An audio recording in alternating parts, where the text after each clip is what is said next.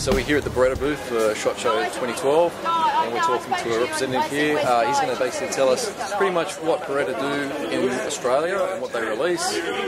Also how the sport's increased over the years with shooting in both sporting and hunting.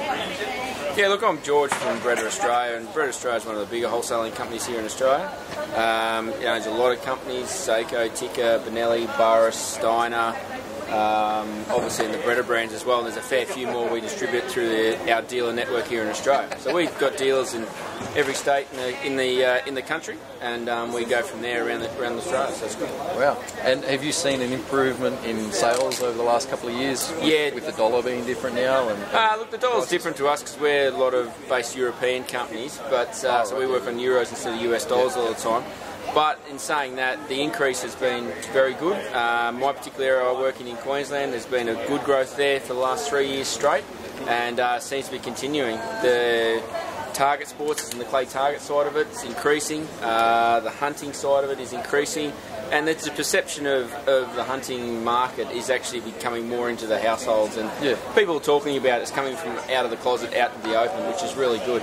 There's a massive number of new licence holders in Queensland every year at the moment, which is really making the sport jump. The dealers are going well, and it's a really positive atmosphere out there at the moment. It's really good. Oh, that's great.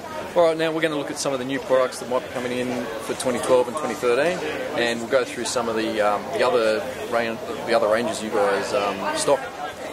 Okay, we're here with the new Berettas that have just come out in Australia, and we're going to start with the DT11, which has caused a lot of stir, and we've had some incredible sales, and the R&D that's gone into this particular gun is quite incredible.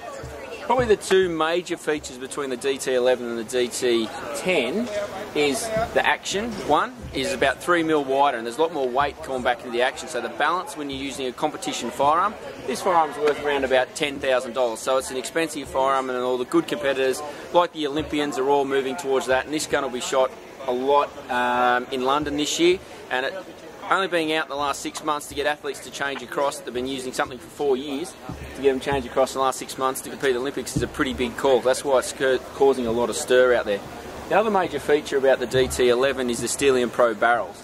Now the barrels where you normally have a barrel where you'd have your chamber, then your forcing cones will be on an angle, and then you've got your bore that goes all the way down the end of your choke. The DT11 have worked out, and Beretta have worked out a system where it's a full-length forcing cone, so to speak. So you've still got your chamber where your ammo goes in. Where your forcing cone will start, it's a constant incline all the way down to 100mm short of the choke. Now that's decreasing huge amounts of recoil and muzzle flip, and that's why it's becoming so popular and it's causing a big stir. At the moment we've got the trap version out and the sporter version out on the market, with the X-Trap to be released here by the end of the year, and that's going to be a big seller as well. The X-Trap will actually have an adjustable rib with obviously an adjustable stock, and that'll be great. We've seen the prototypes for it, and as I said, we'll have it by the end of the year, which is going to be great.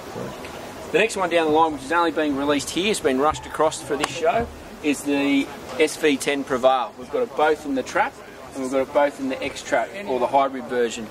Now these guns are going to be very popular, particularly this hybrid version.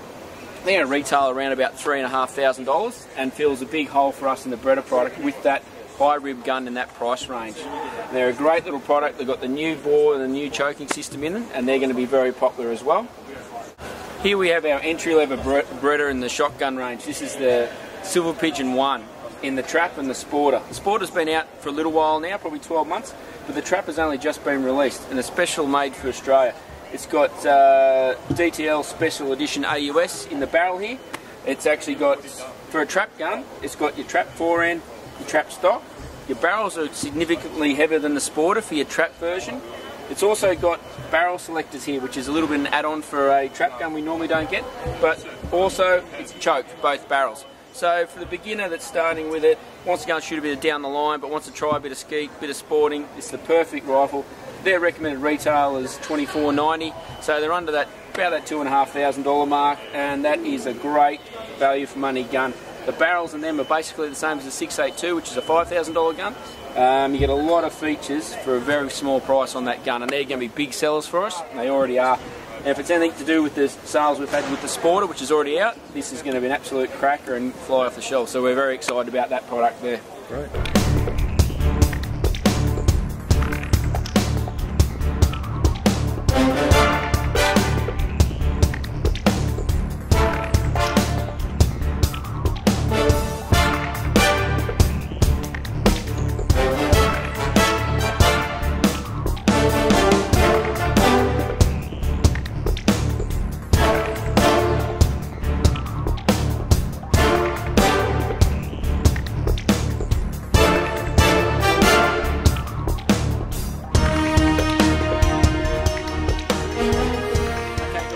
Sako rack, or one of the Sako racks we've got here at the 2012 SHOT Show. I'm just going to show you some of the new products we've got here again, but Sako have been releasing the Bear series. Now, we're going to start, actually started with the Kodiak a few years ago. It was a great little seller in your 375s and your big game calibers. But what they've done, they've changed things around a little bit now. They've actually released the Brown Bear, which as you can see, which is in your full varmint barrel with your brown laminated stock. But also then they've brought out the Black Bear, this has just been released in Australia about 3 months and is really selling well. As you can see, it's a synthetic stock with a varmint fluted barrel. Now, one of the big features is actually the barrel band on it. So when you actually put it on the sling, it actually sits a lot lower on your shoulder. So your barrel's only just above your head height. So when you're hunting in the bush, deer stalking, sambar hunting, or whatever you want to do, you haven't got a big barrel poking out the top of your head, and it's very portable. In and out of vehicles, great little rifle. And the accuracy we've been getting out of these 21¼ inch barrels has been amazing, and really people are starting to think differently about what barrel lengths they should be using on rifles, because it's really starting to turn inside out. We're just about to receive down here on the bottom of the 4 Bear series is the Grizzly Bear. Hence a lot of our marketing on this show with the big bear in the front. The Grizzly is the same action as your Black Bear, so it's your varmint fluted blued barrel, and also it comes in a Sako classic stock. Now this is a sexy little gun. This thing will put a horn on a jellyfish. All the boys at work all want to buy it. So you know when there's a good rifle come in, the guys that distribute them all want to buy them personally. You know it's a good thing. So it's a great little stock. I'm actually thinking of getting one in 30-06 myself for deer hunting. I can't wait till October till they hit the shores. We've got this specially over for this weekend to show people. That should be really good. The other thing that Sako are doing for the Australian market is the varmint stainless wood.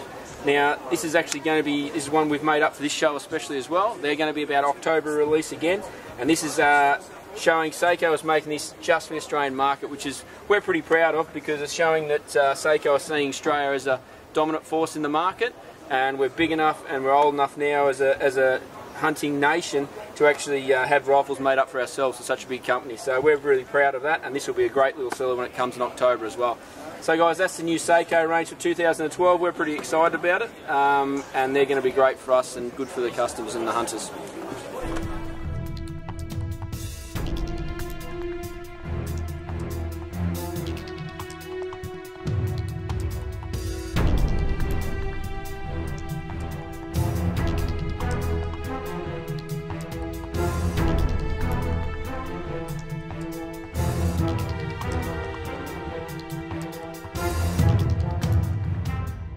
Okay, we're here with the Tikka range now. We'll stick on all our new products we've got, because a lot of the guys have already seen what we've already in the Tikka range, and Tikka is a very, very popular rifle. Value for money, can't be matched on the market. Out of the box accuracy is what it's renowned for. I'll just show you quickly the Forest, which is the new one, which is on its way in. You can't really probably see it from the camera, but you can see the hog's back stock on it, so it's got a nice European stock with a pistol grip on it. It's going to be a classically great, nice little hunting rifle.